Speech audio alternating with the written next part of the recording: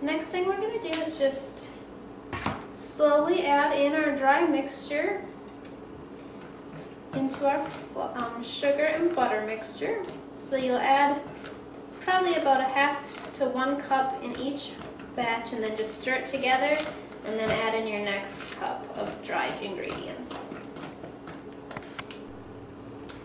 The last thing we're going to do then, once we've got our flour all mixed in, is just add in our chips.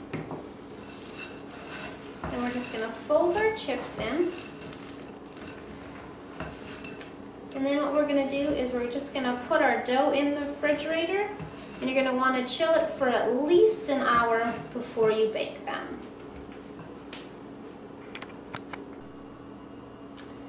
The dough has been chilling for an hour now, and all you're going to do is scoop out your spoonfuls, and if you don't have a scooper, you can just take a teaspoon and roll them into balls. And then once you've got them down, you are going to want to flatten them just a little bit. You can use a knife or a fork or a spatula. And then all you'll do is you'll bake them at 350 degrees for 10 to 15 minutes. I just took the cookies out of the oven. You're going to want to make sure that you let them cool on the tray for at least a minute before you put them on your cooling rack.